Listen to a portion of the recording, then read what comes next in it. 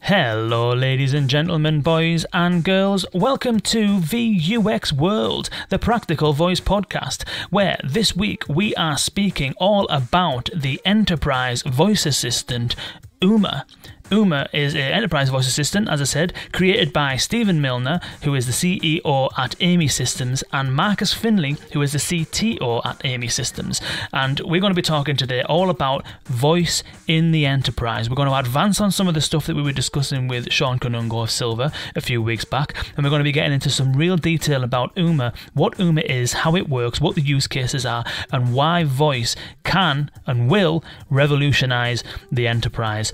Uma will be launched this week at MadFest. If you don't know about MadFest, go to madfestlondon.com. It is a conference. I think it's on for about 3 days. Is it on for 3 days? Yeah, 28th to the 29th of November, 3 days.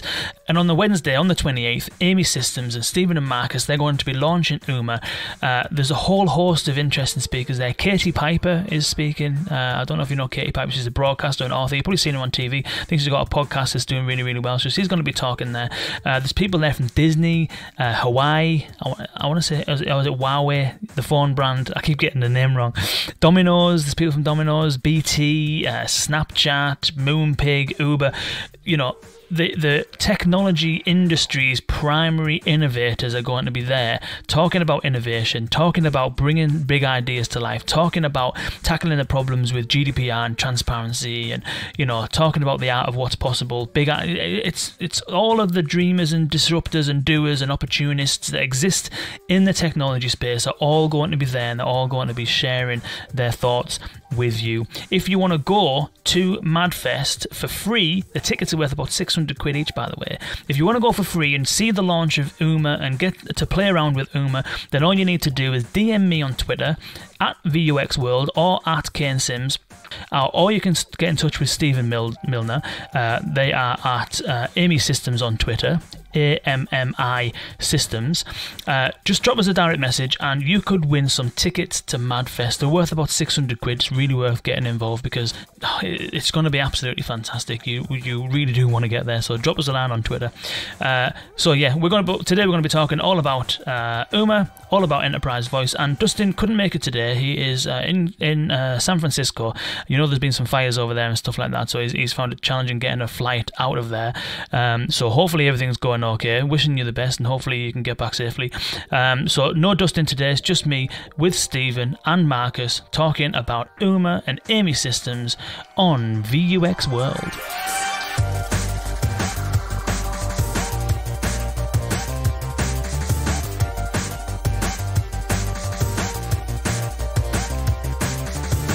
Ladies and gentlemen, boys and girls, please welcome Stephen Milner and Marcus Finley to the podcast. Guys, say hello. Hello. Hi there, you alright? Very, very well. How are you? Yeah, fantastic, thank you. It's been a good start to the week so far, so yeah, really good. Wicked. And what about you, Marcus? How's things?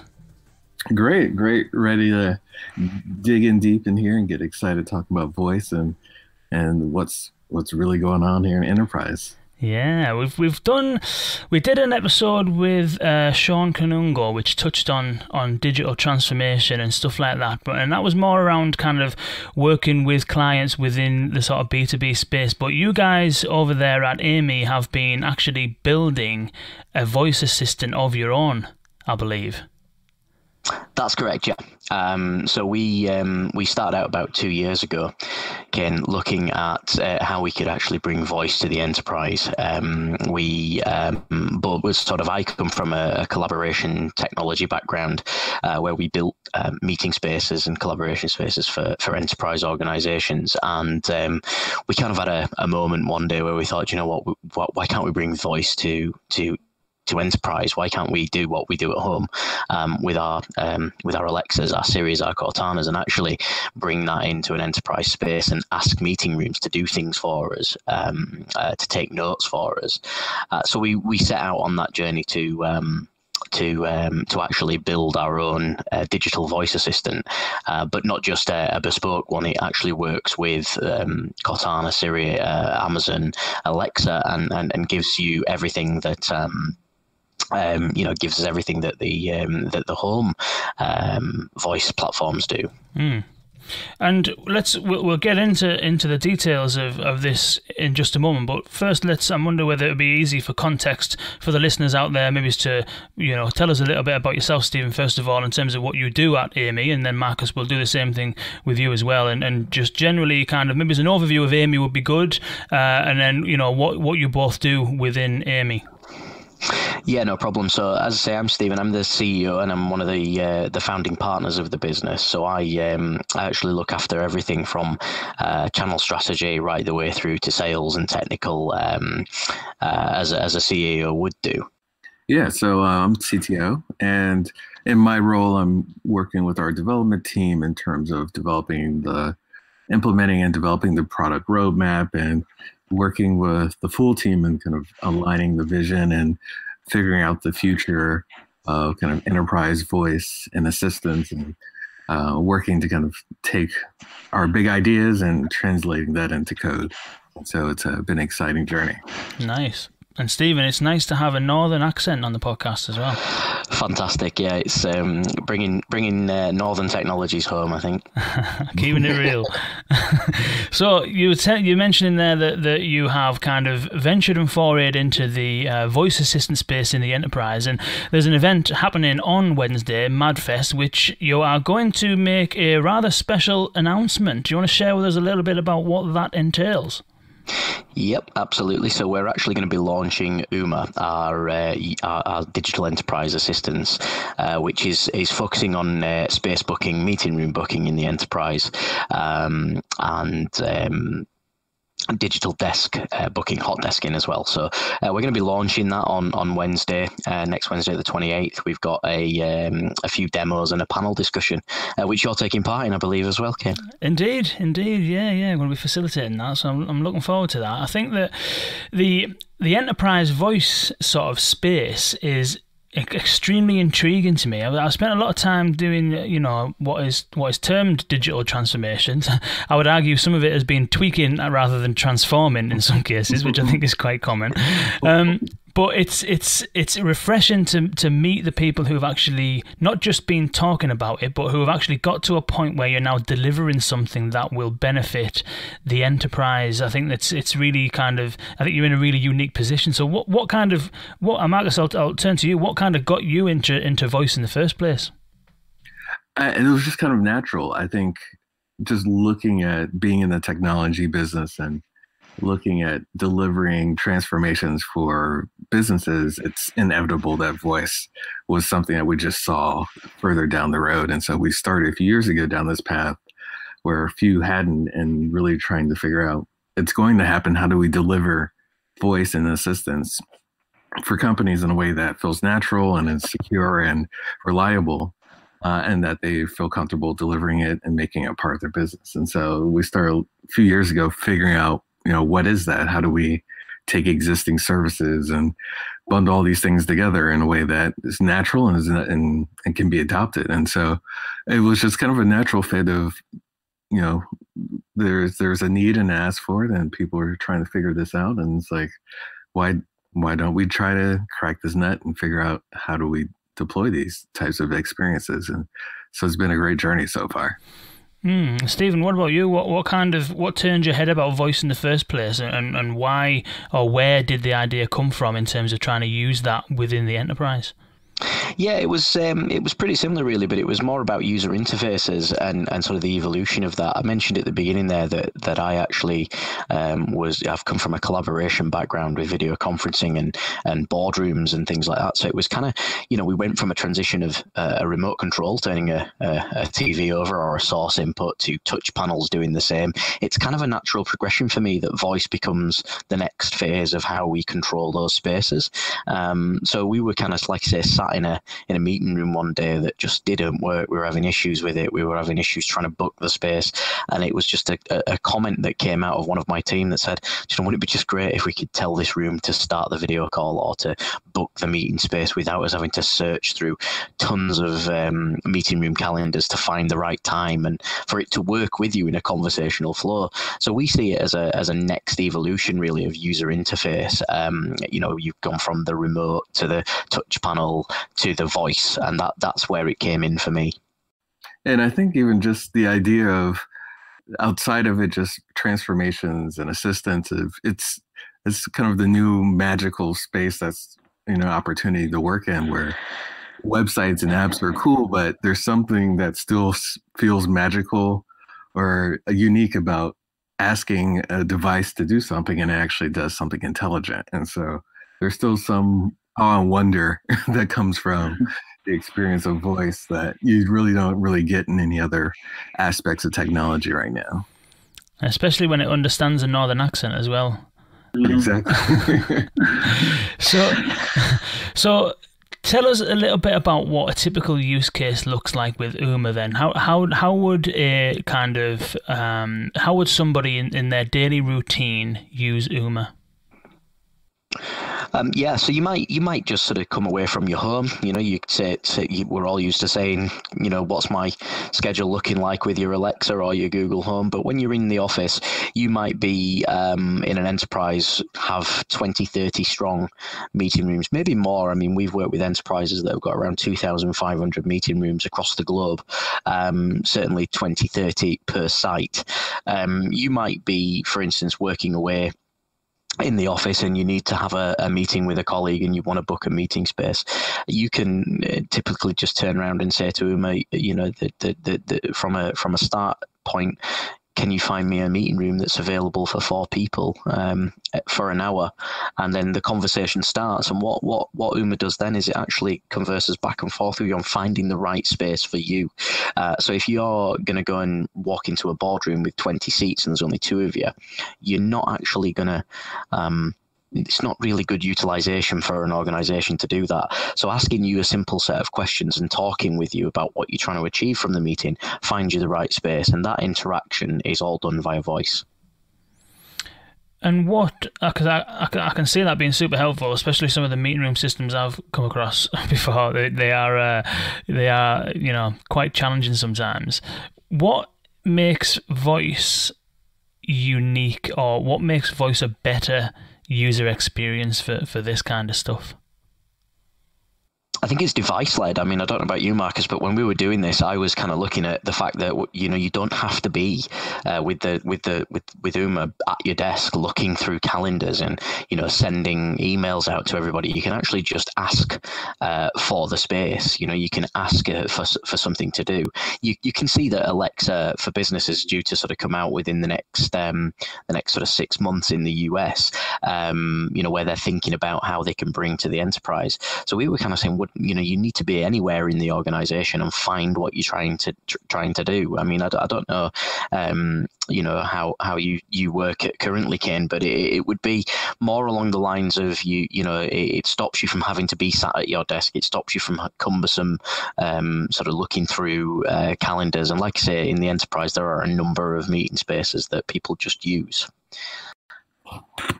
And the advantage of it is its speed, and a lot of times you're looking to just quickly be able to get a meeting room quickly, and that's really the idea, is speed and efficiency, where you're busy enough in your day actually getting work done. I don't want to spend 30 minutes digging through Microsoft Office figuring out the right meeting room.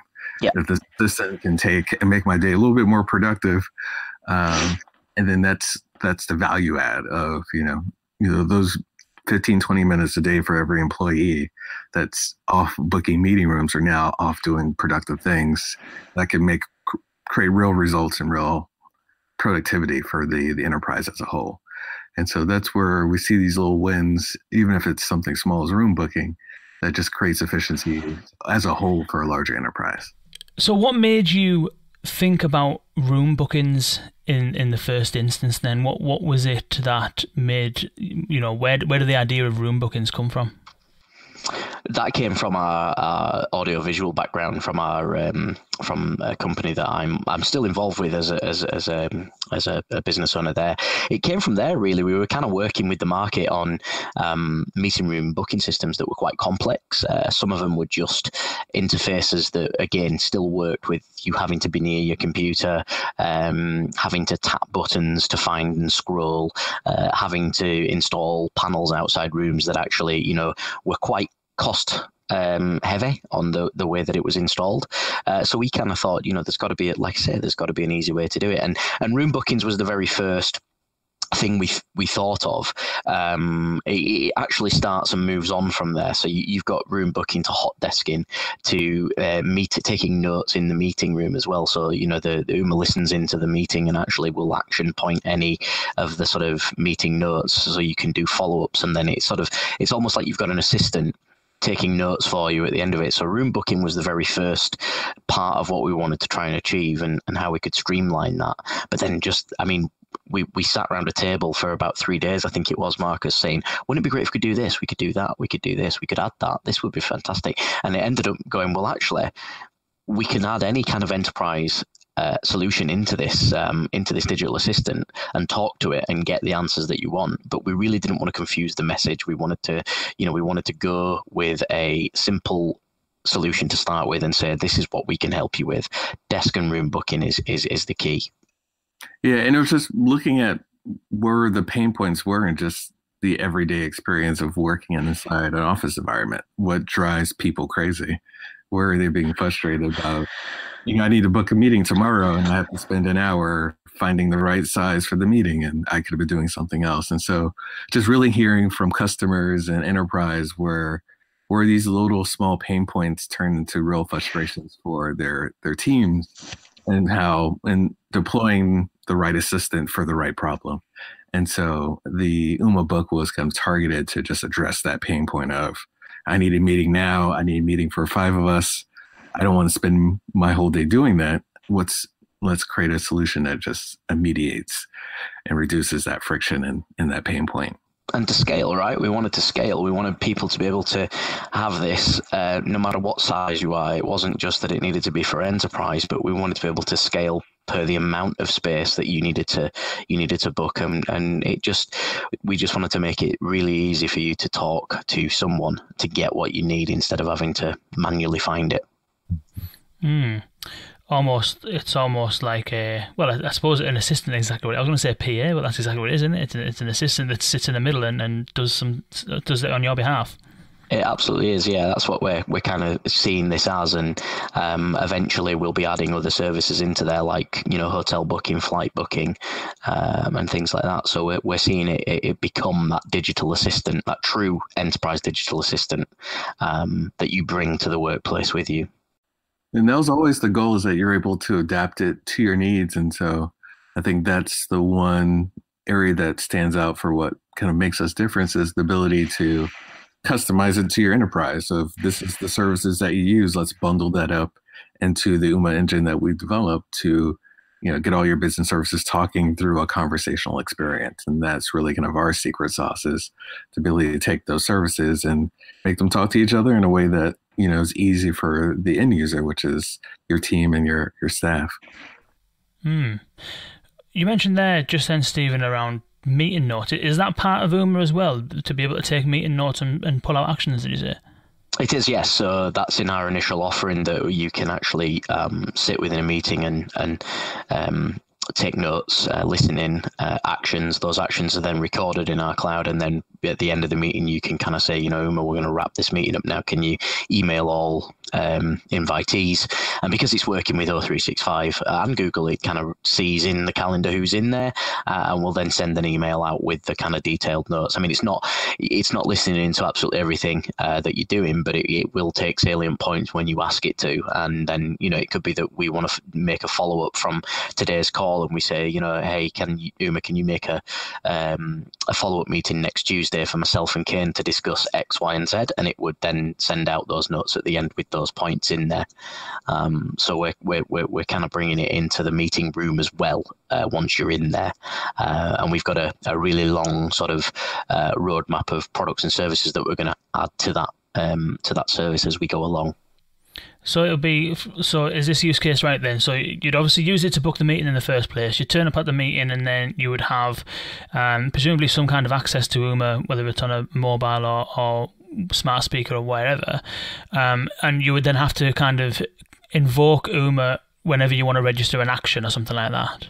Yeah, that's correct. Yeah. Yeah, you just like you would today with Siri or Cortana. What you want to do is, I really don't want to say Alexa because there's two in the building behind me, and it will end up just popping up on this call. But ultimately, you would say it, and that's the wake intent of Uma, which would then get you to listen. So you're not actually starting the meeting and listening to absolutely everything and potentially getting my northern accent. And, when me and Marcus have meetings, we've got a really smooth East Coast US accent with my northern Yorkshire accent.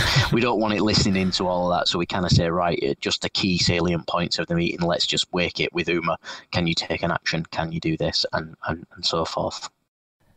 So essentially, it's Uma almost has almost like an end-to-end assistant then, isn't it, for pre-meeting booking, during meeting taking actions, and then post-meeting circulating them actions? Yeah, that's it. Yeah, that's exactly the use case that we're seeing this in. What kind of Marcus? Maybe this might be one for you on the technical side. What kind of challenges have you kind of come up against in terms of building this?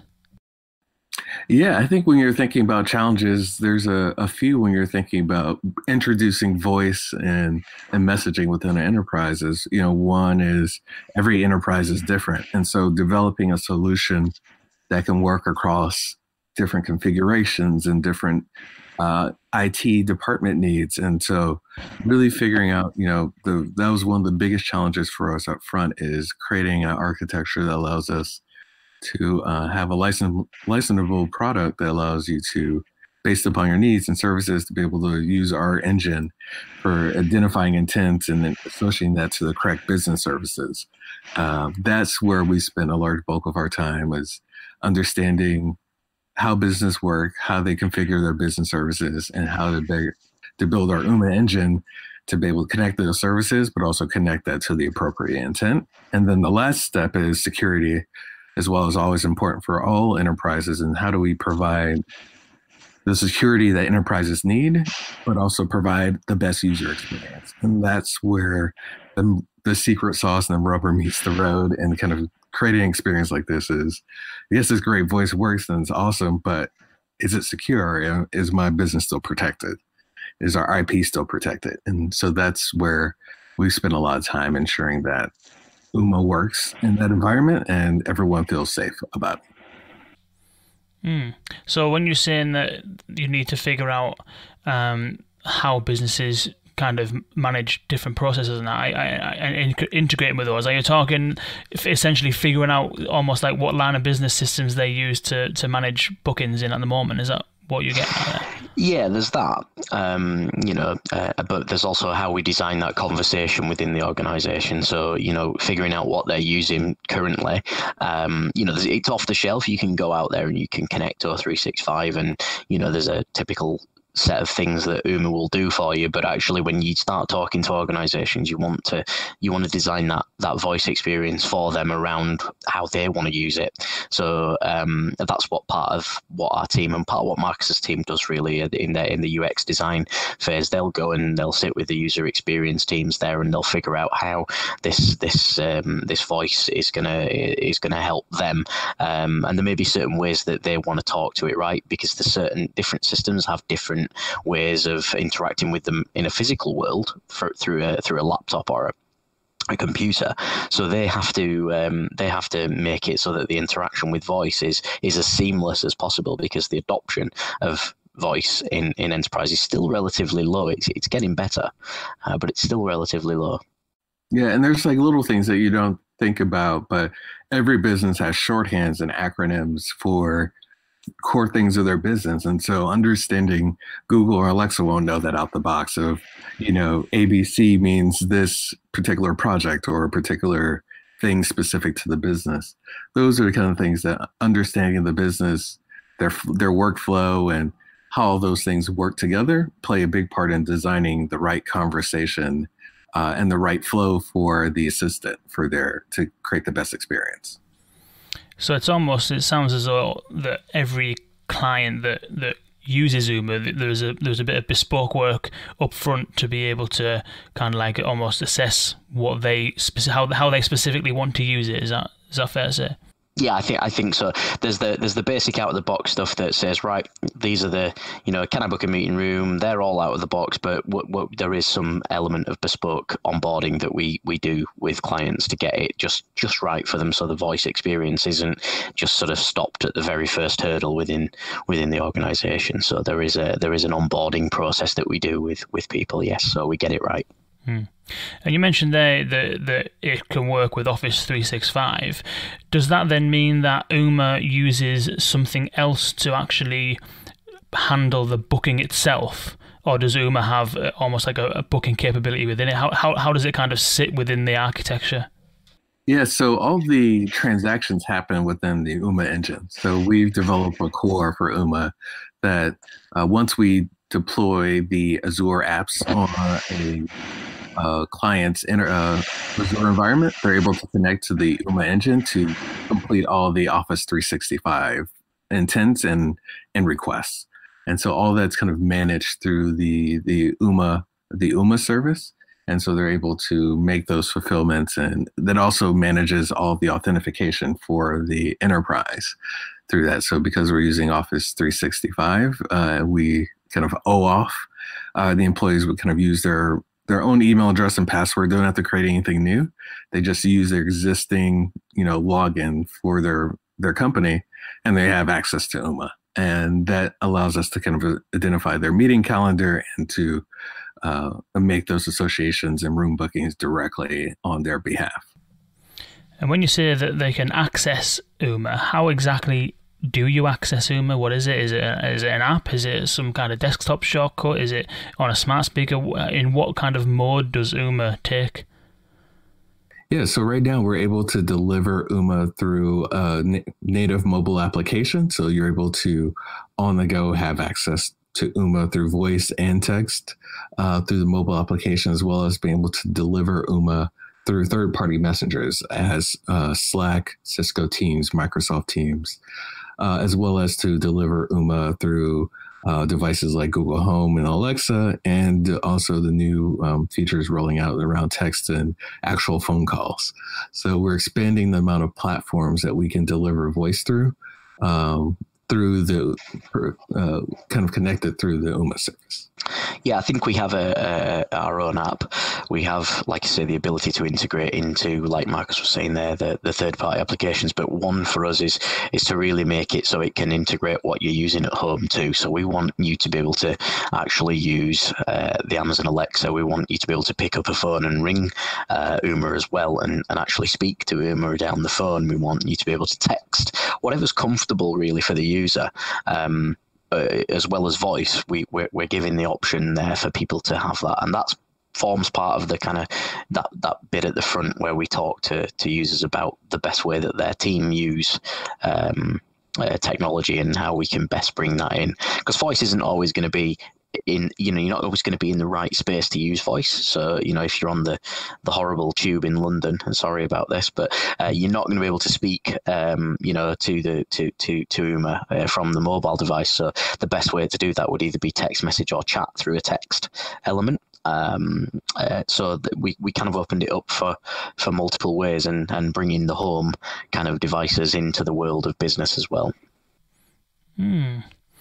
Yeah, it's interesting that. I think it definitely sounds to me, obviously I haven't seen the working example yet, but it definitely seems as though it's going to be far easier. As I said, I mentioned some of the meeting room systems that I've used in the past, and it's an absolute nightmare, So it does sound as though it can definitely save people time, and certainly if it's going to be on a multitude of different devices, it's almost as if you've kind of taken the same approach we've talked about on the podcast in the past, in terms of not really caring about the interface.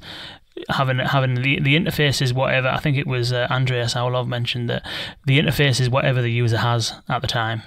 It's the vehicle. It's the vehicle for the delivery of the service. But we actually, interestingly, we did actually concentrate in the first 6 months. So we're 2 years in.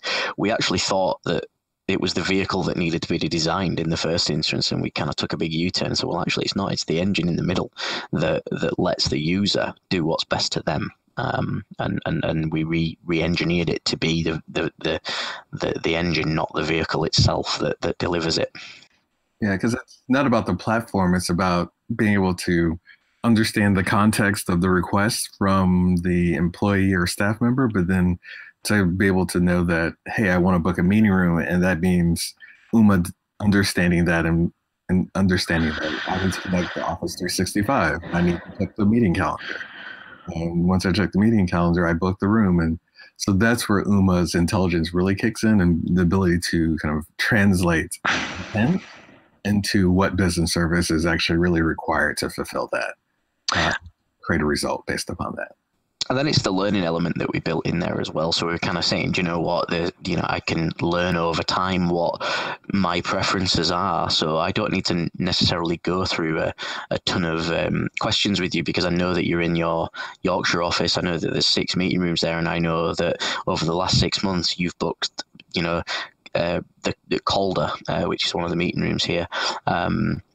80% of the time, and I can see that there are 4 people. So do you know what? Instead of going through all of those intents and the questions back and forth, I'm just going to say, Calder's free. Would you like me to book that because that's your favorite room? Or, that's how we've kind of built it as well, to learn over time the preferences of the user that's actually there. So they're not having to go through the questions every time they want to book a meeting room. So that was really important as well, that we didn't make it cumbersome, and that we made it snappy, and that we made it that you were able to do that. It's like a baby being born, that it learns those things. How do you see, you mentioned Alexa for Business that will be rolling out soon, and what we'll do in a moment is we'll kind of zoom out. I know we've honed in quite kind of focused on Uma. We'll zoom out a little bit and talk about the industry in general and voice assistants kind of in the enterprise. What are your thoughts in terms of Amazon for Alexa for Business and that rolling out? Where do you see that either fitting, or is that kind of competition, or what are your kind of thoughts on the Alexa for Business?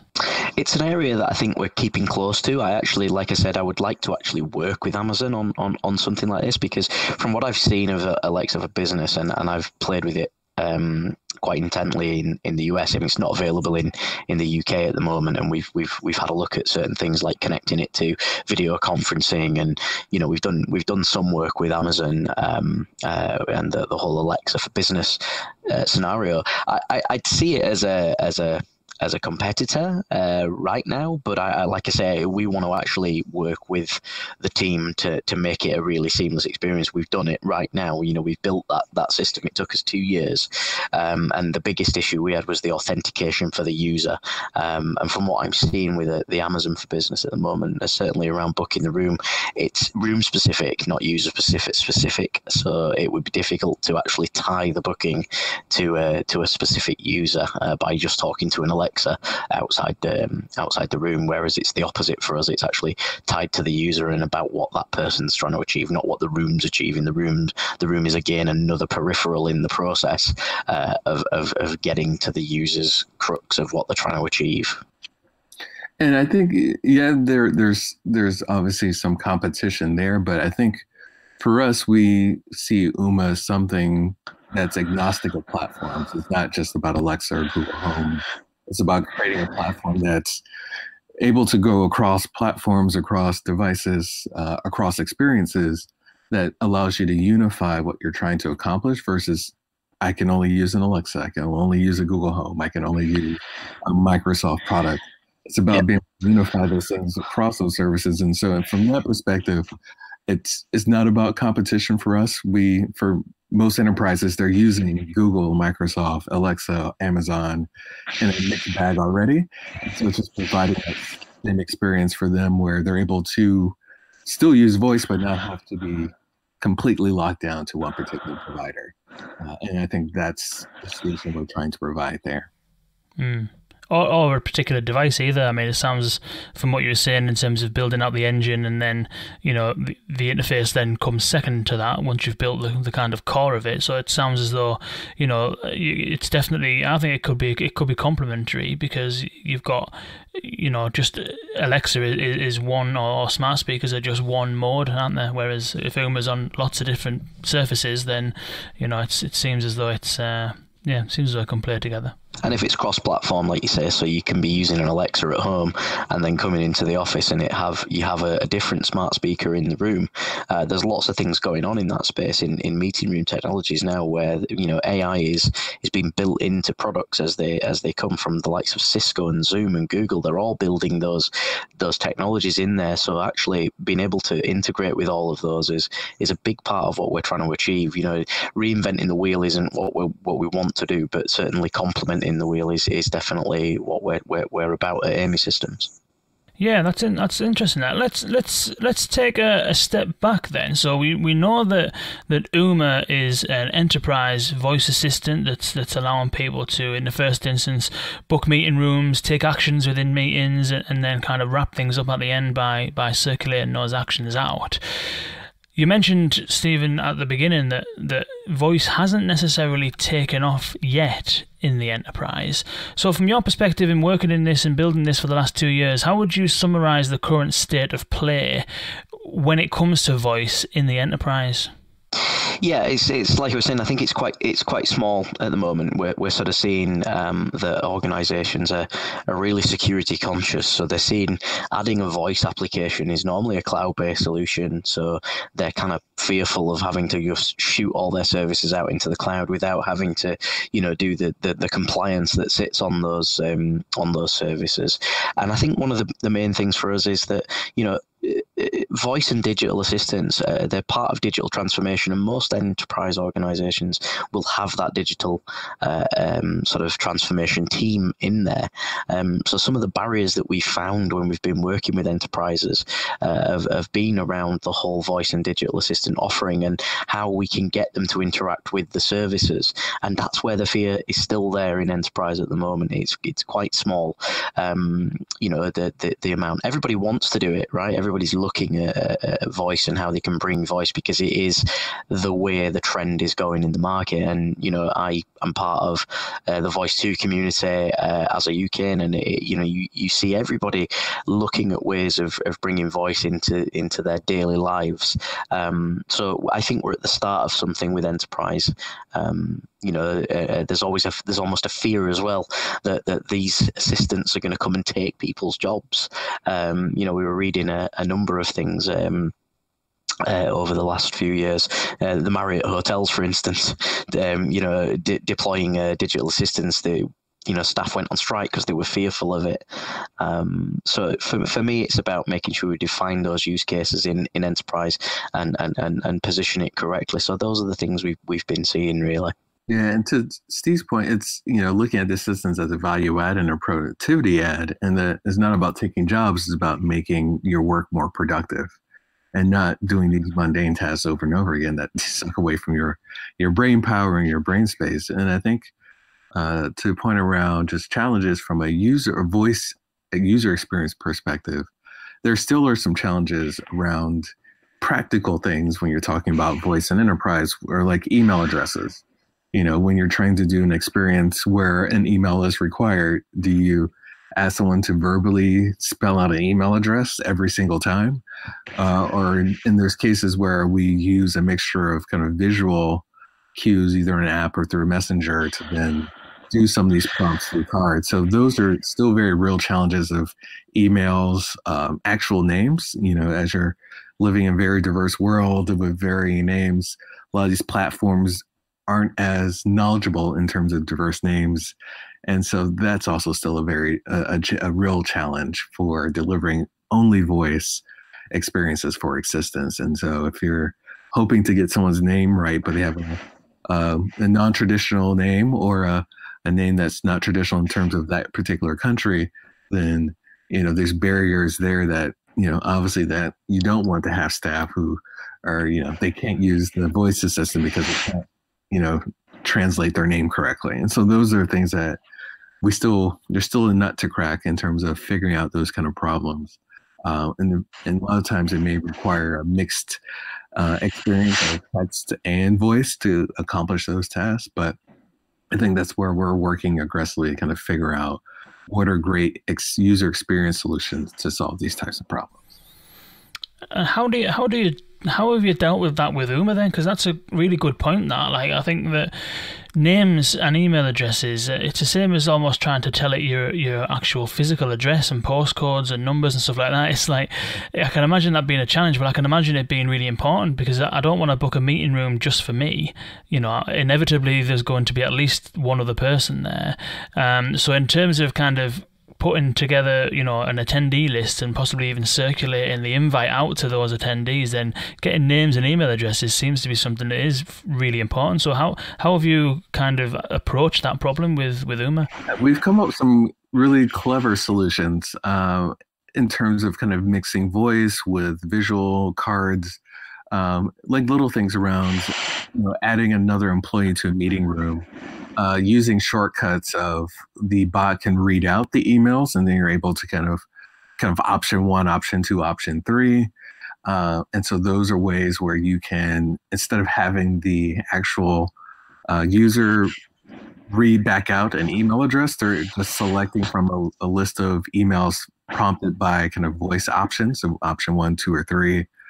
There's other kind of clever ways where we can also use, because we're integrating with the business service, we can automate some of these things as well. So if I know that, you know, I'm booking a meeting, or we want to send the meeting notes from a meeting that just concluded, we can identify the attendees from Office 365. So the end user doesn't have to read out email addresses for where the follow-up email should be sent to.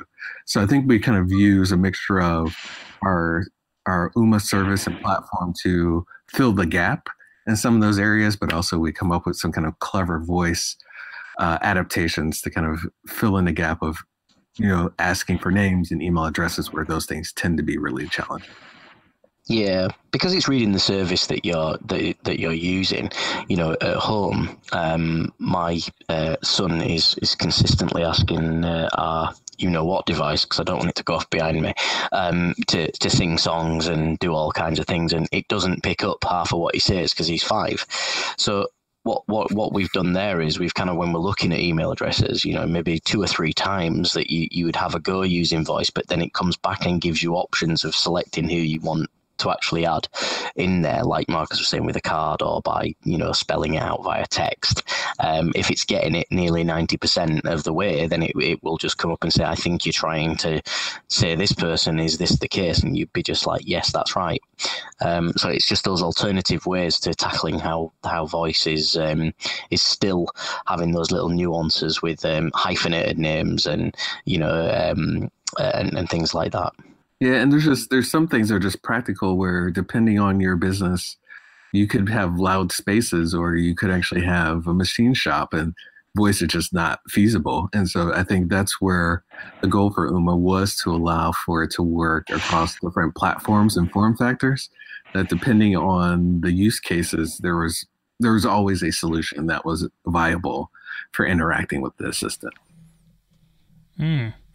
And then just before then, when we were talking about the state of play in voice, or state of play for voice in the enterprise, and you were saying that around, they used the Marriott example of people, you know, not being too happy about this assistant potentially taking the jobs. I'm pretty sure I read somewhere that they were on about going on strike, I think. Yeah, no, they were. Yeah, they were kind of fearful of the fact that it was going to take their jobs. Yeah.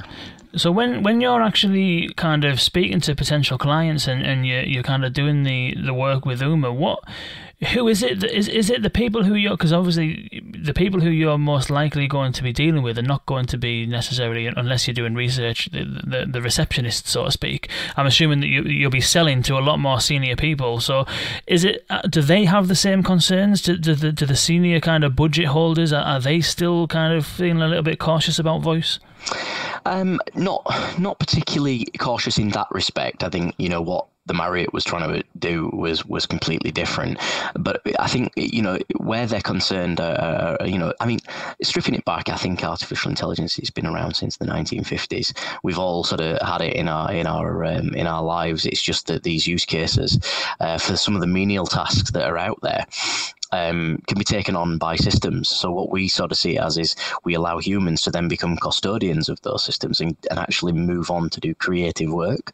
And I think that's what we when we talk to sort of CTOs, CIOs of organizations and in that sort of level, we work with facilities management companies because they can redeploy their teams to create a much better ROI for their facilities management teams by putting in digital assistants. So they've not got somebody walking around checking that the rooms are available. Now, most enterprise organizations will have a room booking system of some kind within their organization. So that's why we've made it work natively with O365 and Google, not the actual end system that the person uses. So we kind of, we see, like I say, lots of fear around, not necessarily we're going to lose our jobs, but like I say, more about, shadow IT bringing their own devices to work. We see people worried about that happening in the organization. So, employees having their own digital assistants at home, they want to see it happen in the workplace. They kind of do their own thing with an if this then that and start making things connect together. That's where they get worried. They think that we're going to be opening out their services to people, but we kind of control that and we lock it into certain areas so it only sees certain parts of the business. Yeah, and I think there's 2 points here. One, I know there was one use case that we've worked through with around was like forgot password. And so using UMA as kind of a support mechanism. And so this particular enterprise, about 50 to 40% of their support ticketing was around just forgot password. So so I would want that taken off my plate. If I'm the IT manager and I'm resetting passwords all day, I'd actually rather be doing something else. And I think that's where it's about productivity and figuring out how these assistants can deliver on tasks that just are mundane and just unproductive. But also someone needs to be able to manage the types of platform, even manage UMA in terms of, let's see what new intents are, what are people asking? And so having people within the enterprise that can be trained on UMA or any digital assistant is going to be critical for the future business of being able to understand when the assistant needs to be improved or if there's intents being asked of it that aren't being addressed by the digital assistant. Someone has to go in and, add those new intents or add additional learning to make sure that that digital assistant is still being productive. And so, yeah, it will impact people's role, but it impacted in a positive way if used correctly. So what you're saying there, it sounds as though, is there some kind of reporting element to UMA then, where people can do things like monitor, occupancy levels and try and figure out what people are trying to book? So yeah, through the assistant, we're able to look at utilization through booking through the bot. So you're able to see, how many rooms were booked through UMA, what's the utilization rate of those rooms that were booked. So were they 80% used throughout the week? 90% used, or 10% used, and then how often were they left unused, or did people miss their actual meeting time? So being able to provide that kind of insight through UMA is also an area that we think is going to be really productive, as well as just seeing trends. So if the enterprise is able to see that people go on the UMA and request meetings every day at 3 o'clock at a certain location, maybe they know there's a need to expand capacity. So there's an idea that this UMA can also provide some new insights, and particularly how people are interacting with business services and also interacting with the physical space within that enterprise. Yeah, and that's something that we've kind of really wanted to focus on too. Is about that ROI and saying, these are the meeting rooms that are you're only at 60% capacity. If somebody says, well, we're going to get a new building and I think we need another 20 meeting rooms. Well, actually, we can drill into that back end system and pull analytics out based on information that's come through the system, and also we've built in a mechanism for feedback as well. So actually, as users develop this assistant, it starts off on a journey of a meeting room booking system that allows you to talk to the room and take notes, but it actually allows users to feedback and say, hey, can we have this? Can we do that? And, what it does is for those custodians of the AI in the back end, it lets them say, well, actually, we're seeing lots of requests for, people. One of the big things that came into an organization we were talking about the other day, when somebody wants to book a holiday, you have to log into the human resource system, you have to approve it, you have to check that there's nobody else off on that day. One of our guys turned around and said, well, wouldn't it be fantastic if I could just turn around and say, hey, Uma, how many days holiday has Brett got left? And it comes back and says he's got 3 days holiday, and you say, can he have the 25th of November off? There's 2 people off on that day, so it's ideally not good based on capacity. So we're kind of then saying, well, okay, I'll approve him booking that holiday, and it then just approves the holiday booking. It would streamline people having to log into systems and keep looking at and cross-referencing.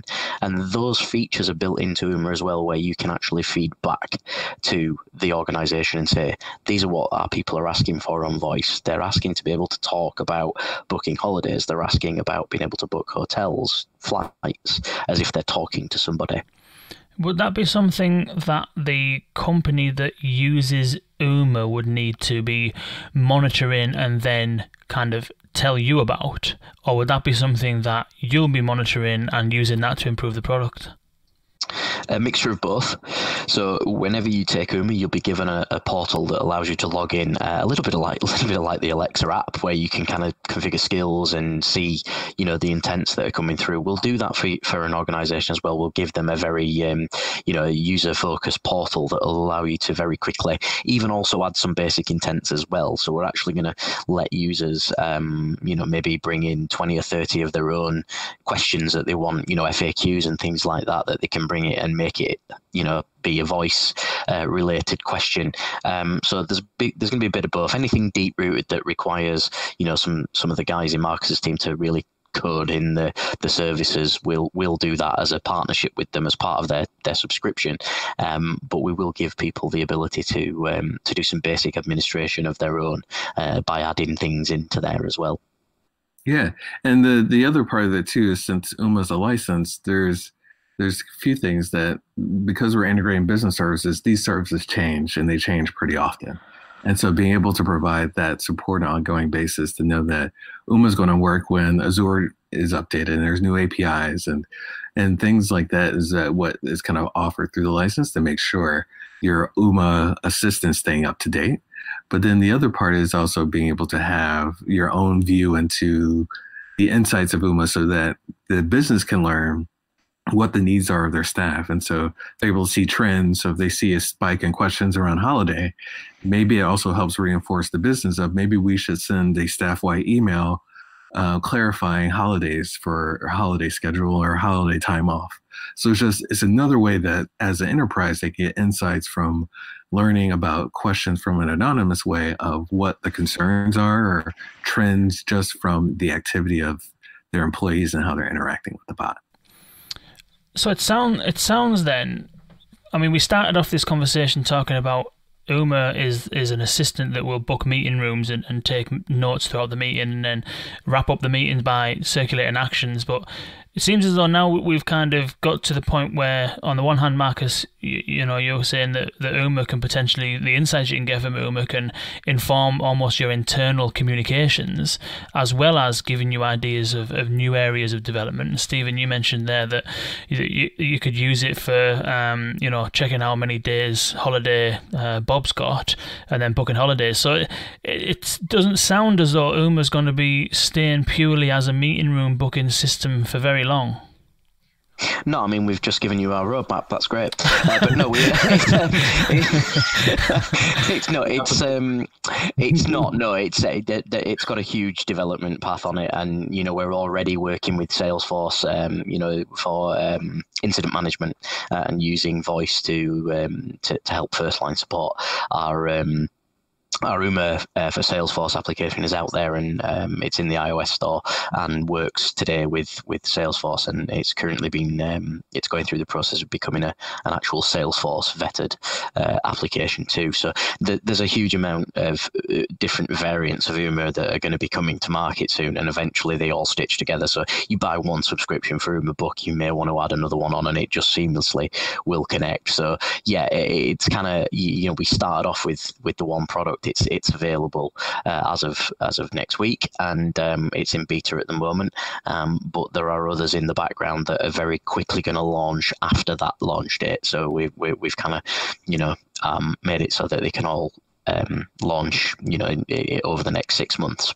Yeah, and Uma Book was really the focus of delivering something that's digestible and easy to deploy and easy to solve a really clear problem for enterprises. But the Uma engine as a whole is a utility. And so at the end of the day, it's built to be able to handle business services and to connect that to the right intents. And that can be deployed in a variety of different ways, from support to frontline sales to, there's the possibilities are endless.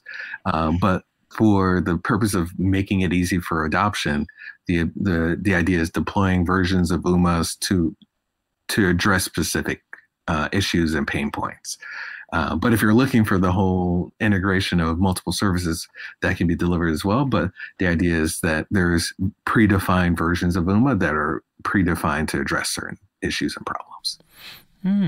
So what about? I mean, we spoke a little bit about the future in terms of what you're planning on doing in terms of scaling Uma and kind of iterating on it and growing it as it kind of as it enters the sort of marketplace. What other stuff's either happening in the future, and what have you got planned over the next, say, 12 months? So we are going to be, like I say, I've touched on some of them there. We're going to be really making this a true digital assistant. So, we're going to be allowing for the Uma Book product to expand into, like I say, it's got desk booking as well, for hot desking. We're going to be going into HR, allowing you to integrate into HR systems, first line support. The big one for us is actually using the telephone and ringing Uma as if it's a contact in your phone. That's going to be coming out in the next in the next 12 months. We are currently looking at talking to a number of manufacturers about creating the Uma OS, which sits on top of a smart speaker. So that's certain things. So we've got a big remember those conversations we had a year ago where it was like, hey, wouldn't it be great if we could do this? Wouldn't it be great if we can do that? We've kind of put them into play now. So I could be sat at home and I could, finish off by saying, to my device, I'd like to book a flight for tomorrow, please, and it's linked up to my corporate booking account. It books me the flight to. I have an office in Belfast. It knows and learns that I always get the 8:05 flight, books that flight for me, and it's all done. And then again, it comes back and prompts me for a hotel. Yes, I'd like a hotel. Brings me up the top 3 that are in the area within my budget within the organisation. Books me that. I book meeting spaces. We're just trying to get to the point where we can, bring enterprise level what you're doing your day as if you're talking to someone, because not everybody can afford a PA, right? But they can afford a license that helps them get all those services pulled together, and that's ultimately what we're trying to achieve, and bringing voice to the center of it. So that's kind of the roadmap for us. Lots of services that we're going to add on, but productize them in their own right. So people may not need the HR piece, so they just take the booking piece. They may not need the flight booking, so they just take the HR piece. So we're kind of doing it in a modular way for people. And you're going to be putting on a series of events over the next year or so. Yeah, every quarter we're going to aim to have soft launch events every quarter with a new functionality. I think the good thing about what we're doing with Uma is, as well as we develop the platform, the new things that come, based on feedback from users as well, we'll just roll out as part of the licensing fee. So we'll manage all of those, and every quarter we're going to do a series of events that actually talk about how voice is growing within the enterprise, pulling information from Amazon, from Google, and trying to work with those on how we can make it a lot more sustainable for enterprises to really grab voice and run with it, and not be fearful of it, not be worrying that someone's going to bring an Alexa into their office and sit it on the desk and try and make it work in that area. We're going to really sort of focus on making that happen for organizations. And starting on Wednesday the 28th at MadFest. I know we touched on it a little bit at the beginning, but do you want to tell us a little bit more about MadFest and what's going on?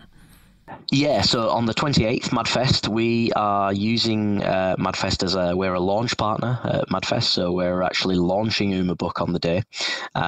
So you can actually contact myself or Kane via Twitter.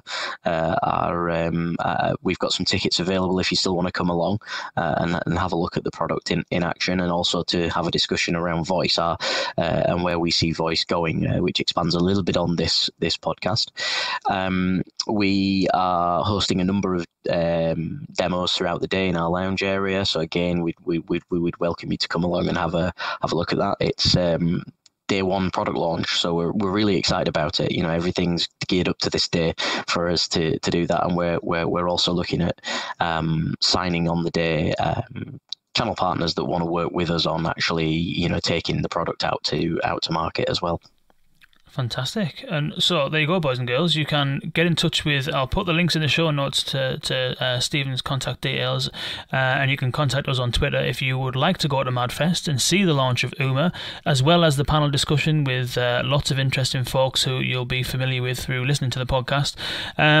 We'll do that. So just get in touch with us and we'll sort that out. Stephen, where else can people follow the progress of Uma and reach out to you guys and find out a little bit more?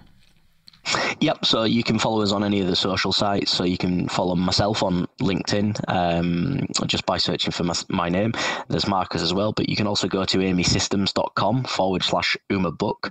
That is our website, and you'll see news, videos, and events coming up on there, as well as the events that we're going to be holding in person. We're going to be doing a series of webinars on the development of the product itself. So as we sort of move forward with any releases of the product, we're gonna basically see that progress. So yeah, we'll provide all sort of Twitter handles, LinkedIn handles, but it's all just under my name. And Uma Book is on Twitter as amysystems.com.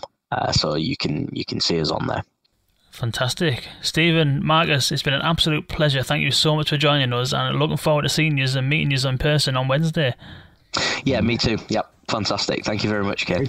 That was Stephen Milner and Marcus Finley of Amy Systems talking about Uma, their enterprise voice assistant. I do think that they've captured a really unique position in the market with the launch of Uma, because so much is spoken about voice from the consumer side, games for kids, and we've had that on recently with the BBC, and we've had lots of stuff on around designing for old people and designing skills and all of the kind of consumer facing stuff, which is where all the action's happening, 100%.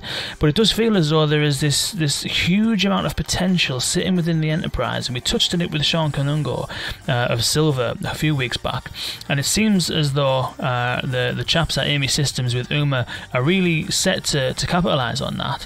So do get yourself along on Wednesday if you can. As Stephen said at the end there, you can get in touch with Stephen on Twitter, or you can DM myself at Kane Sims or at VUX World if you want to come along. The tickets are about £600 they're supposed to be, so they have given us a couple of tickets to give to our listeners, so do try and pop along. I think that voice in the enterprise, in terms of saving time, creating efficiencies, making things a bit more seamless and friction free, is 100% where it's at, because we're not paying people to sit around wasting time, basically.